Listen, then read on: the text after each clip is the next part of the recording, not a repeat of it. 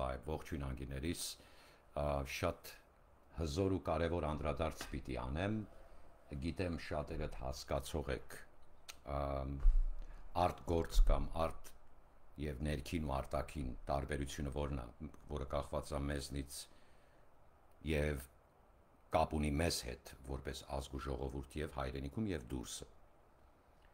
որովհետեւ ուղղակի ձեր ապրելակերպը եւ ընդհանրապես աշխարհը այլևս նույնը չի լինի, եւ սա շատ կարեւոր է մեր ապագայի համար, մեր երկրի, մեր երեխաների, մեր ապագա առաջնորդների համար շատ կարեւոր է։ Բոլորը աշխարհով մեկ մարդիկ դա միայն բնական է, որ առօրյայի եւ իրենց անձնական ընտանիքների մասին մտածելով էս կողմեն կողմ, բայց այդ բոլորը շատ չնչին կդառնա, եթե դուք չհասկանաք, թե ինչ է կատարվում, որը ծածկում է այդ ամեն ինչը։ Անգիներս նախարարի հերթին ինչպես միշտ պիտի խնդրեմ բոլորդ, ովքեր նայում եք, խաչակնքվեք, շատ կարևոր բան կա ասելու, փառք անվան Հոր եւ Որդու եւ Հոգուն Սրբո, ամեն, օրհնյալ Տեր մեր Հիսուս Քրիստոս, ամեն, Հիսուս Քրիստոս Աստված է, որ նստավ ընդ աջ մե Հոր, Ալելույա Տեր, ամեն։ Ուրեմն շարժվեցինք առաջ։ Նախարարի հերթին ասեմ, որ երբ որ արտգործերի հետ կապված կամ պետությունները մեկը մյուսին, բանակն ու եսի ինչ է, այս կողմեն կողմը, որ խոսում եք բոլորդ, ընդհանրապես 99% ժուրնալիստները այդ քաղաքական չի ասի, ռազմաքաղաքական էլ միայն չի ասի, այդ էներգիաները կամ այդ ուժերը մեկ մյուսին հակասելը բան այսօր, որ Չինաստանը այսօր, Ամերիկան ու Չինաստանը պատերազմի են մտնում, բայց աշխարհը Հնդկաստանին է հանում պատերազմելու Չինաստանի հետ։ Հիմա այդ իրականությունը ինչ կապ ունի ձեր բոլորի եւ այս Գլենդելի հետ, Բուրբենքի հետ, դաշտի պամիդորներ, լավ լսեք։ Ուրեմն անգիներս Ամերիկան եւ Ռուսաստանն էլ նրան միանալով ասում է Հնդկաստանին պատրաստ են օգնելու։ Ֆրանսիան ստորագրում է, ասում է նավատորմը պատրաստ է բերելու եւ մատուցելու քո բոլոր կարիքները եւ խոսքը վերաբերում է Հնդկաստանին եւ այս բոլորի մեջ Հնդկաստան եւ Չինաստան պատերազմելու ինչպես է լինում, որ միշտ դասավորվում է այդպես։ Ուրեմն աշխարհի, լավ լսեք, ամբողջ ժողովուրդները, բոլոր ազգերին եթե հավաքենք մարդկային հաշվարկով, հա, պոպուլացիան։ Հնդկաստանը եւ Չինաստանը միասին մոտենում են 40%-ին ամբողջ աշխարհի պոպուլացիայի ժողովրդի։ Այսինքն, եթե այդպես շարունակվի, աշխարհի կեսն են լինելու մարդկային քանակով հաշվով։ Սա շատ լուրջ բան է եւ կատակ չի։ Պակիստանը ինքը հնդկական հող է եւ հնդիկները հնդկական երկիրն է, նույնն է։ Ուղղակի անգլիացու արած աղվեսության British Petroleum-ը ստեղծեց այդ հեղափոխ հեղաշրջումները բանը, որ անկախ կախեց Իրանից Պակիստանը եւ այսօր իրենք են մեղավոր, որ Պակիստանը միջուկային capability ունի։ Իրանք շատ մեղավոր են այդ բանում, որովհետեւ Պակիստանը այսօր Չինաստանի կողքն է եւ Թուրքի։ Հիմա չգիտենք Թուրքիան ավելի բարենպաստ գիրք նստելը Չինաստանին կհամարի թե ում, Թուրքիան այդպես է։ Բայց անցնենք առաջ, անգիներ վտանգը նրա մեջ է, որ Ամերիկան որ շտապեց եւ նավատորմերը, այդ նավատորմը որ վրայից ինքնաթիռներ են բարձրանում կործանիչ, այս կողմեն կողմ։ Ես կասեի ծովային ուժերի զգալի մասը այլևս այդ China Sea եւ այդ կորիդորներում են։ Պատերազմը սկսվել է արդեն, literally։ Եվ շատ լուրջ է այն բանի համար, որ Չինաստանը սուզանավերով միջուկային, ես 100,000% համոզված եմ։ Նվազագույնը, եթե շատ համեստորեն ասենք, միջուկային թիրախավորման իր սիստեմներով թիրախելա երևի Հավային, կղզիներ։ Եթե ինձ հարցնեք, Ամերիկայի Միացյալ Նահանգների մայր հողին էլ Coastal եւ ծովափի մոտ նահանգներ էլ, most likely։ Հիմա ես էսի որպես կարծիք եմ ասում, բայց հաստատ ասեմ, մոտավորապես այդտեղ կա խնդիրը, որովհետև նրա առաջի Ամերիկայի թիրախած խնդիրը Չինաստանի կողմից դա միջուկային սուզանավերն են։ Եվ չի թիրախել, չի խփել, չի հարվածել, թիրախելու ոչնչացրել որևէ մի հատը կամ երկու հատը այս կողմեն կողմ, եւ reconnaissance ինքնաթիռներ են պատտվում ամերիկյան ուժերի վրայից արագ անցնում այս կողմեն կողմ, շատ լուրջ է խնդիրը։ Եվ ես կասեի շատ մեծ հնարավորություն կա, որ շատ մեծ պատերազմ սկսվի։ Հիմա մեզ հետ կապված որն է խնդիրը։ Մենք չենք ուզում նման դրությունը դառնա հերթիկ եւ հնարավորություն այն վիշապին, որը որ մեր դարավոր թշնամին է։ Այդտեղ ձայն չհանեք եւ հնարավորությունից օգտվել նշանակում է պիտի հասկանաս դրությունը ինչի հետևանքն է։ Ես միշտ փորձել եմ իմ հայրենակիցներին հասկացնեմ, որ չկա միայն մինուճար էֆեկտ, կա պատճառը եւ էֆեկտը. So there's cause and then there's effect. So what's the cause? Հիմա հետ ենք գնում անգիներս թե այս կորոնավիրուսի փակելը եւ այս մեծ պատերազմատենչ, այս պատերազմի քայլերը եւ մի քիչ էլ հետ գնանք մեղրի կամուրջը, որը Ռոբերտ Քոչարյանը փորձեց հակաքրիստոնյա Հիլարի Կլինտոնականների հետ զիջել Պարսկաստանին, նա Թուրքին չէին զիջում, որովհետև Պարսկաստանը ինքը միշտ ռազմատենչ ելույթներով հանդես եկել, որ Իսրայելը պետք է վերանա քարտեզի վրայից։ Բոլորս լսել ենք դա բացահայտ։ Մենք չենք նեղացնում Պարսկաստանին, որովհետև դեսպանատուն ենք բացում Երուսաղեմում։ Սա կապված է նույն խնդրի հետ, որ այսօր Ամերիկա եւ Չինաստան եւ Հնդկաստան այս գեր ուժերը այլևս բացահայտ պատերազմ են հայտարարում մեկը մյուսի հանդեպ։ Եվ ես ձեզ ասում եմ իսկական ասա, որ միջուկային հրթիռը պահելա մայր հողերի վրա էլ։ Լսում ես դաշտի պամիդոր։ Okay, very good։ Հիմա այստեղ ինձ մի email ա եկել, ուզում եմ էսի լավ լսեք։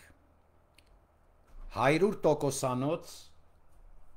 ֆինանսական ճգնաժամի հետևանքով փակում են իրենց դռները հետևյալները։ J.Crew, Gap, փակվում են այս ընկերությունները։ J.Crew, Gap, Victoria's Secret, Bath and Body Works, Forever 21, Sears by its entirety, Walgreens, GameStop, Pier 1 Imports, Nordstrom's, Payru's, Chico's, Destination Maternity, Models, AC Moore, Macy's, Boss, Art Van Furniture, Olympia Sports, Kmart,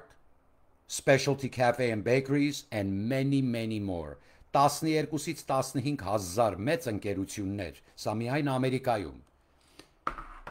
United Emirates ավիաուղիները 30% առայժմս աշխատանքային ուժի, մարդկային ռեսուրսների եւ մարդկանց աշխատանքից հեռացնելու հայտարարությամբ հանդես եկել։ Դոմինո էֆեկտ տնտեսական։ Հիմա այս բոլորի մեջ անգիններս կա իրականություն։ Հիմա ես ասեցի Չինաստան եւ Ամերիկան, ուզում եմ բոլորդ հասկանաք, որ եթե կա effect, կա cause and then effect։ Այսինքն դու չես կարող մի բանի էֆեկտ ունենալ, եթե մի բանը չի դրթել, պատճառել, գրգռել կամ դրթել կամ բերել, իրականացրել, որ լինի էֆեկտ։ So there's always a cause. Okay? Ուրեմն համաճարակը ես այսպես եմ գտնում։ Եվ այս պատերազմը եւ գալիք պատերազմները կապված են։ Բայց մենք ազգովի այսօր տիրապետել ենք մեկ բառ՝ Նիկոլը։ Դուք ուրիշ բառ չգիտեք։ Անգիներս ես ձեզ ասում եմ իրականություն, որ ոչ միայն դա է խնդրեմը, 150 միլիոն ԱՄՆ դոլար ոստիկանության, Լոս Անջելեսի ոստիկանության եւ այս հարավային Կալիֆոռնիայի ոստիկանությունից փող ա կտրել։ Դա նշանակում է ամեն մի 9 ոստիկանից 9 Լոս Անջելեսում կլինի 1 ոստիկան։ Դա նշանակում է այդ ոստիկանը ռիսկ էլ չի անի, գա քո կյանքը փրկելու։ Դա նշանակում է սևամորտերի եւ լատինա եւ բնիկ հնդիկների այդ որ զենքերը ձերքները մարջ էին անում 30-40 հազար հոգի, մի ուրիշ նահանգում 15-20 հազար հոգի զինված։ Ներքին խփոցին էլ հետը դուք մնում եք ոտքերի տակ հայեր, որովհետեւ 80%-ը մեզ չի սիրում։ Մարդը պատերազմի մեջ է Չինաստանի հետ։ Ներքին թշնամին քանդում է իր երկիրը, քո 911-ը քեզ փրկելու հնարավորություն չի ունենում։ Ես մի քանի տարիներ կոչս արեցի, որ այս ամեն ինչի հետ կապված ուզում եմ բերեմ կենտրոնացնեմ միտեղ, որ երևի կմտնի։ Երևի կմտնի։ Չէ, դժվարանում եք։ Պատրոնի հերթը տեսնում եք, պատրոն, մեկ շաբաթ տևեց, մինչև ես կարողանամ պատրոնը լիցկավորեմ, որովհետև կամ emergency kit մարդ ես, նկատում եք, չէ? Okay. Հիմա եզրափակեմ ես առաջի թեման սրանով համաճարակը հերթիկ գործողություններից մեկն էր, որը տարածվում ավելի շատ։ Չգիտեմ, կաք, որ կարող եք խենթի տեղ դնել, խնդիր չունեմ դուք և ձեր տեսակները նոյին էլ խենթի տեղ դրիք, բայց հետո մեր ու մանուկով մնացիք տակը։ Ուրեմն համաճարակը հերթիկ անգիններ, տանիք, ծածկը, և գալիս ասում են մի ուրիշը, հիմա մյուտեցիայի անցել բան, այդ նույն վիրուսը։ Պատերազմները հետևում են նրան, չէ, սա բնական է, թե ինչ-որ մեկը կամ մի ուժ մի բան անում։ Անգիներս, կրկնում եմ, մեզնից կախվածը, մենք չենք կարող, եթե նորից գլուխ բարձրացոցի լինի, մեղրի անունը լսել որևէ մի կողմից, որովհետև մենք չենք կարող միանալ այն զորքին, խոսքս վերաբերում է այս բոլոր զորքերը, որ անունը տվեցի, որ կհարձակվեն Երուսաղեմի վրա։ Եթե հայկական բանակը այդ մեկ քայլը իր ամբողջ կյանքի մեջ կասի մենք հարձակվում ենք, ուրեմն հայկական բանակը իմ բանակը չի։ Լրիվ եւ ընդհանուր հակառակ պատկերներ են։ Թուրքը այս առիթից պիտի օգտվի, պիտի փորձի օգտվի։ Հակառակ պատկերներ են անգիններ, լավ լսեք, մեղրի շրջանը զիջող կողմը, որ ասում ենք սև ու սպիտակ, սրա համար ենք ասում, լույս ու մութ ասա, և Երուսաղեմում դեսպանատուն բացելը, մեր քայլը այսօրվա Հայաստանի ուղղակի հակասեց առանց որևէ մի վերապահելու որևէ մի հարցական կամ մտածելու պահու վարկյան։ Բացառվում է, որ սա լինի, սա անհերկելի է։ Հայաստանի Հանրապետության քայլը, որ դեսպանատուն կբացի Ջերուսալեմ, Երուսաղեմում, ուղղակի հակասեց ներին, հակա Քրիստոսին։ Անգիներս նա ծնվել է, նա մեծացել և շատ բարձր կրթություն է ստացել։ Նա այլևս պիտի պատրաստ լինեք։ Նա շատ շողոքորթ և կոպիտ ու գռեհիկ չի, նա անենց կխոսա, որ կարողա ծնկները թուլանա, նա շատ աչքի ընկնող էլ տեսք է։ Խոսքը կրկնում եմ վերաբերվում է ներին, նա աշխարհում է և պատրաստ եղեք նրա հայտնության գալը։ Նա կհայտարարի, որ ինքը հայտարարում է, թե ինքը ով է։ Ուրեմն ձեր ուշադրությունը պիտի խնդրեմ, որ հասկանաք, ինչի համար Հայաստանը հիմա։ Երուսաղեմը կարող է երկու շաբաթ առաջ կառուցվել։ Ինչի համար հիմա։ Ամերիկային հետևեց, չէ։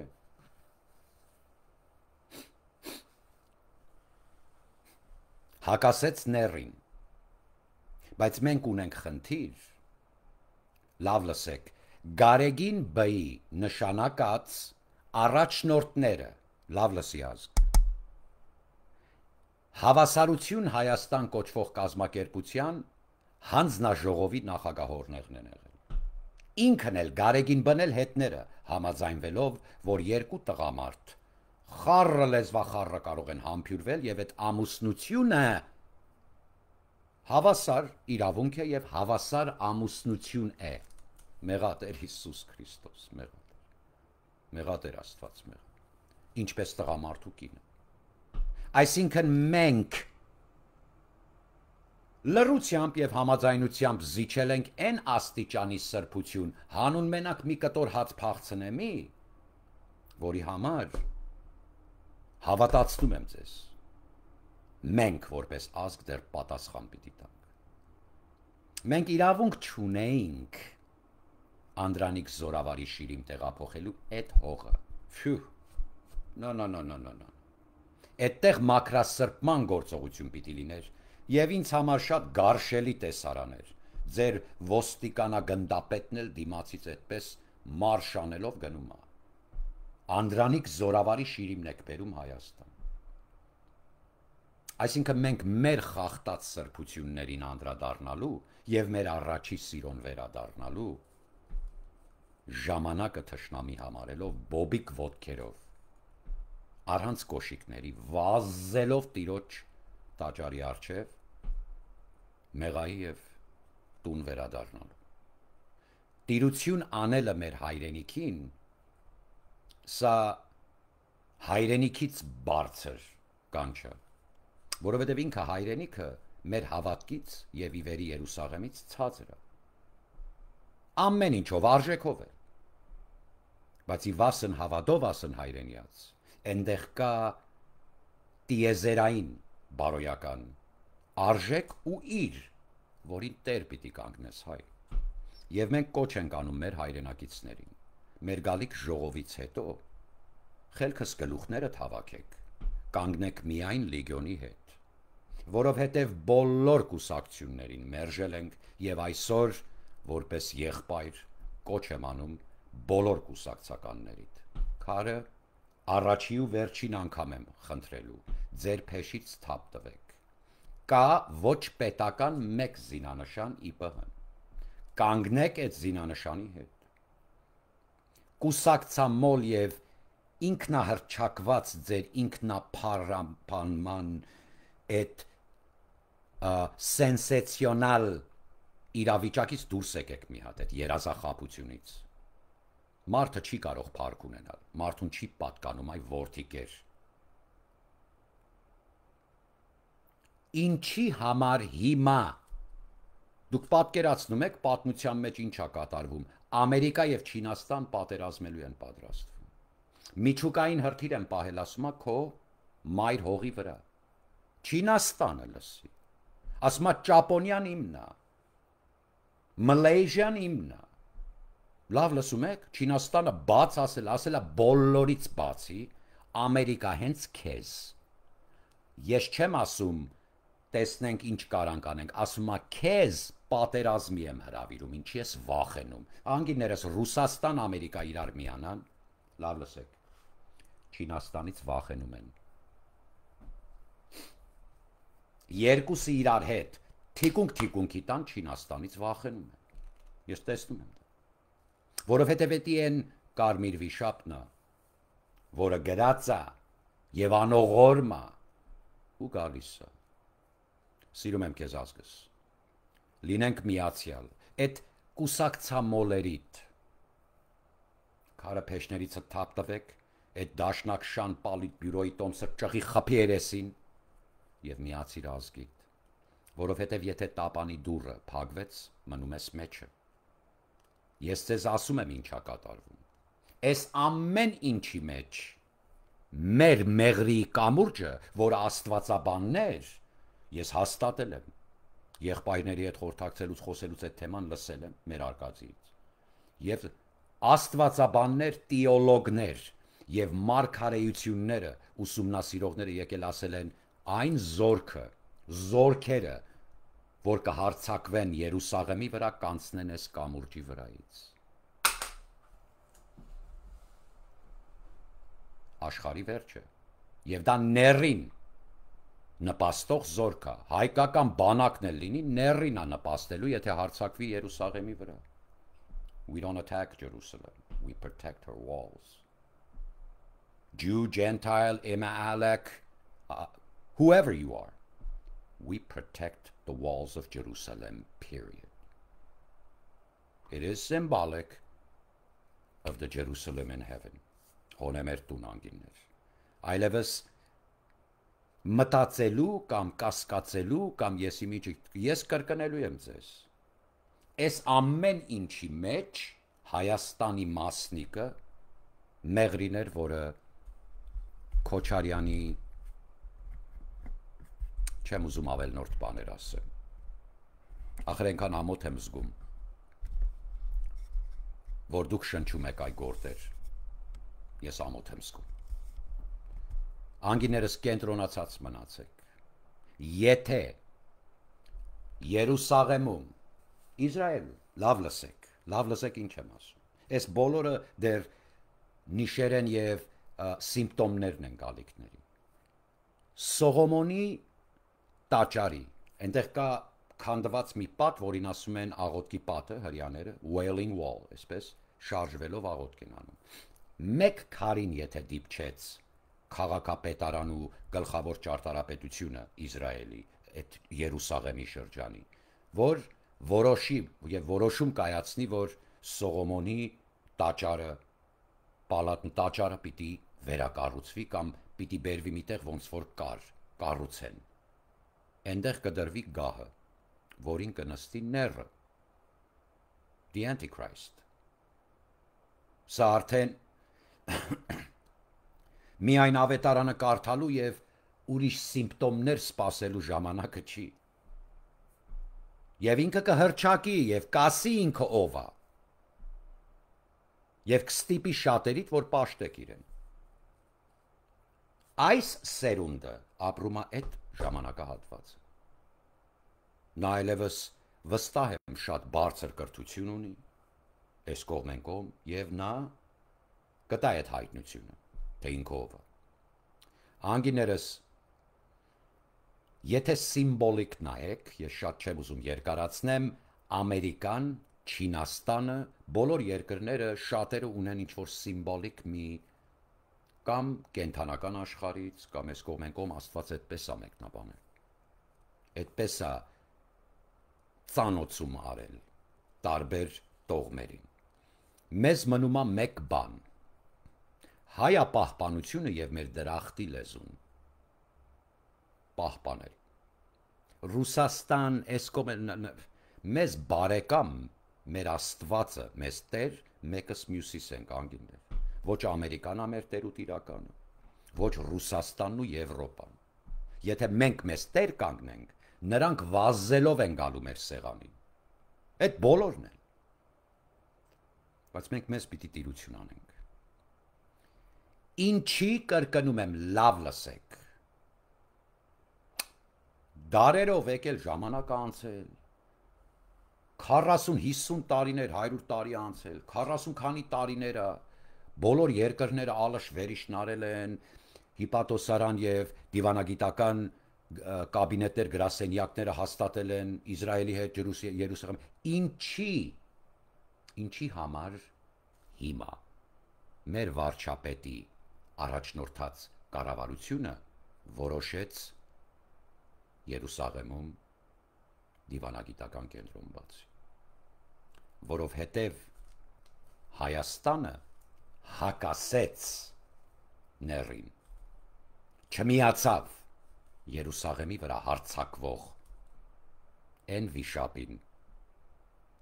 որի բերանից խոցում է Սուրբ Գևորգի նկարը նայեք, Սուրբ Սարգիս նկարը նայեք, Սուրբ մյուս զորավարների Անդրեյ,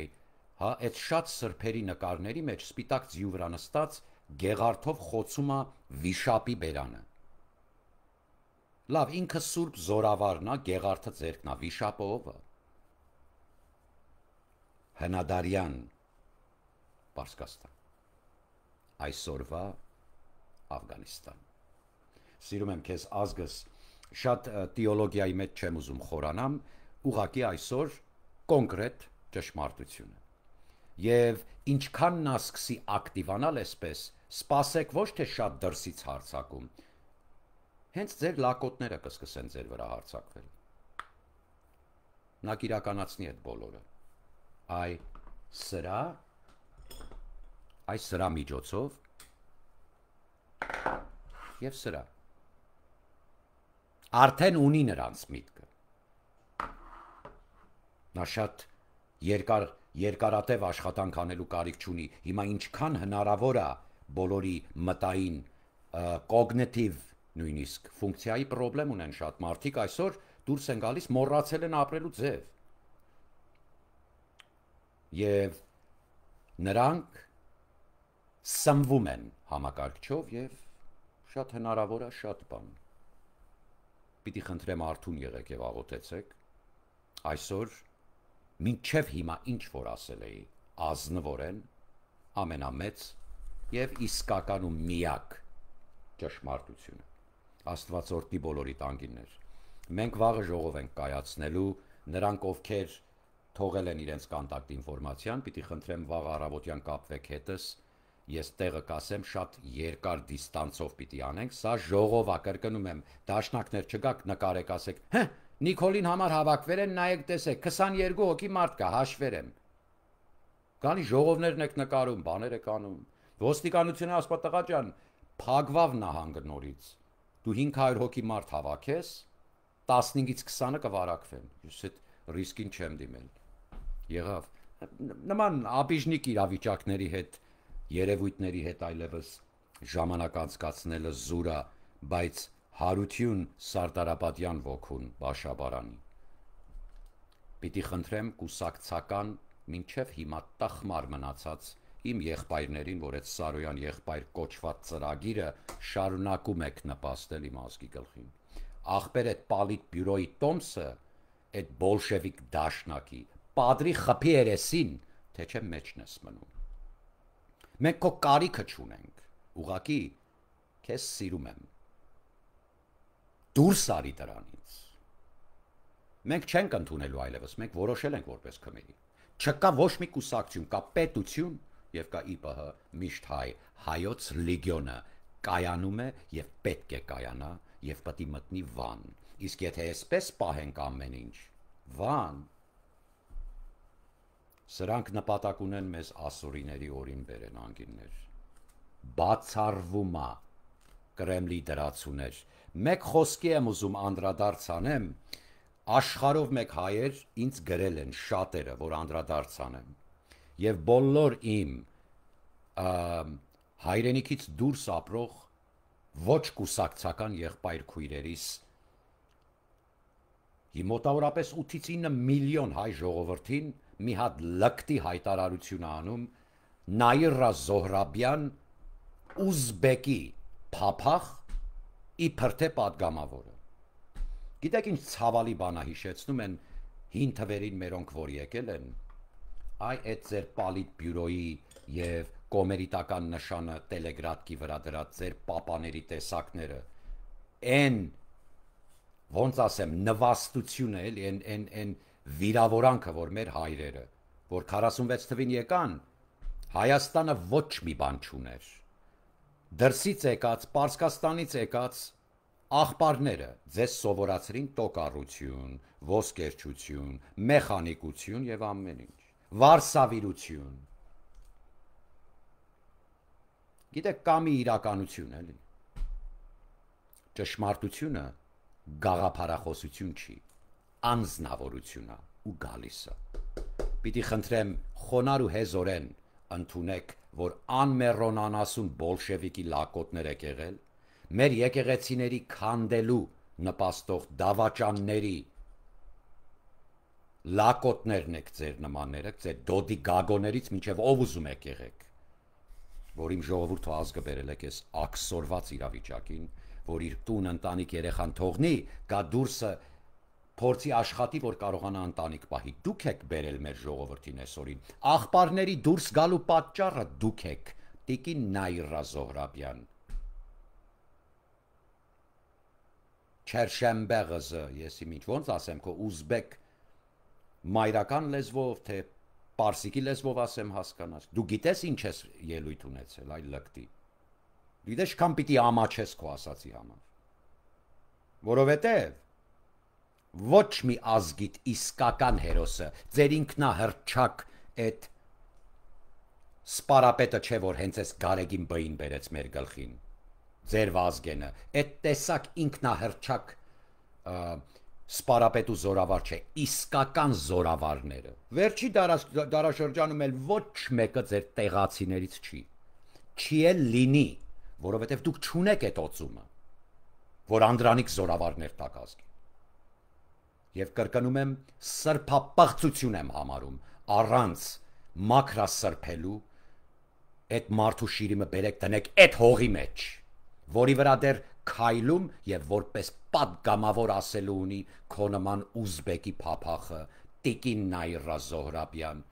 Այստեղ են ասել սարը ելան բիտլի երլի, էդի դու ես ոչլոտ։ Մարդիկ ամեն միջ ունեցվածքը թողեցին 46 թվին եկան, քո տատիկների գլխից թռած ոչիլների մեջ մնացին։ Հիմա դու վեր ես կացել դրսի հայերիս ես կապնում։ Լավ լսի ինչ եմ ասում, էսի նժդեականների կողմից։ Հայրենիքը ձեր ձերքից առնելու ենք եւ ծաղկացնելու ենք մինչեւ Վան։ Ոչ մի քո նման անմեռոն տեղացի շուն էլ ասելիք չունի իմ հայրենիքի հետ կապված։ Չենք զիջում, լիգիոնը 9 անգամ մեծ է, քան քո հայկական բանակը։ Մենք չենք զիջելու մեր հայրենիքը։ Տեղացի շներ, խոսալուց առաջ լավ մտածեք։ Եղավ, էս էլ վարորդ աղբարի տղու կողմից հայրենիքը չենք զիջելու։ Դուք երկիր Երևանն էլ եք տալու արդեն, այ Ղարաբաղցի անմեռոններ, ձեր Նաիրաներով եւ Դոդի Գագոներով, այ լկտիներ, ազգը սահմանադրությունը հետաքի ազգը ձեզ բոլորից սատկացնելու է խոստանում եմ, որովհետև աշխարհի վերջը եկավ, դուք դեռ Դոդի Գոգո բոբոների փողերն եք փորձում պանիկներով տեղափոխեք, ուրիշների անունով դրսեր առած ձեր տները փոխեք ուրիշների անուններին, չկա տենց բան Դոդ,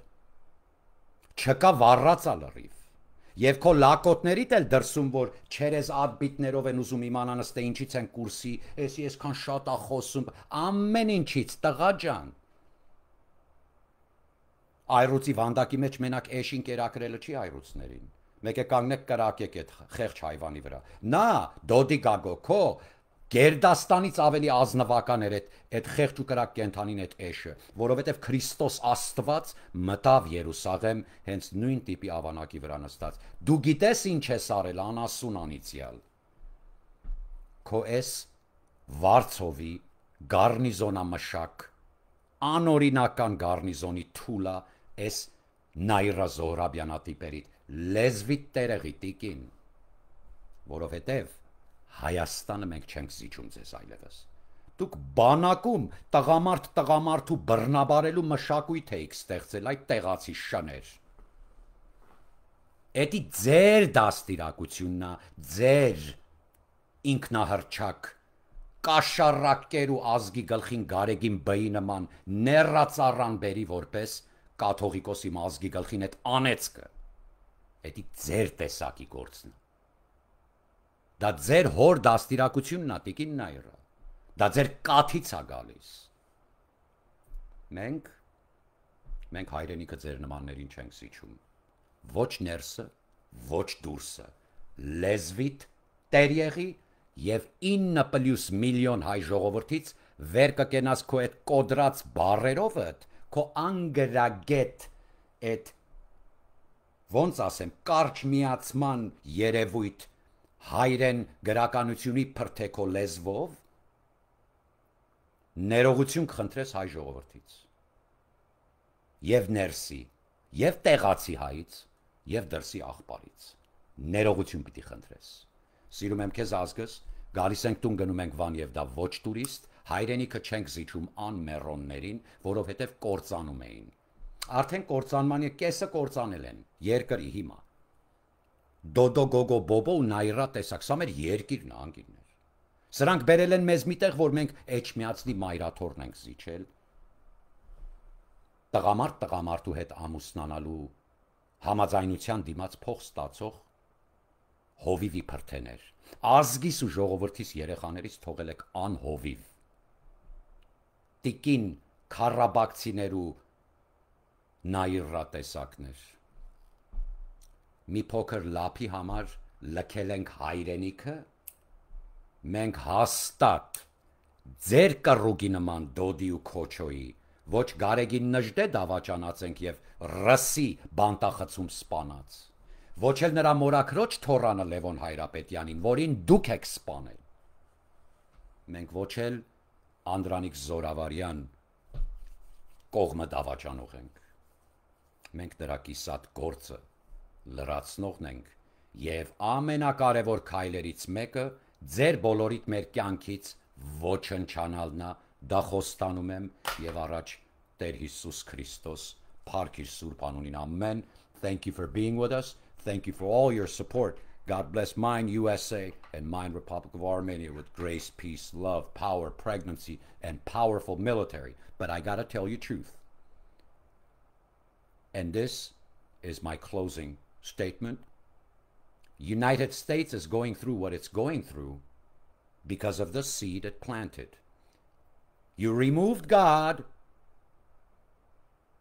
from your life and many of your government entities, your schools, your everything. Invite him back, begging for forgiveness, America. Otherwise, you have failed to become that one nation under God, and you are becoming that nation, I promise you, that is going under. Thank you for watching.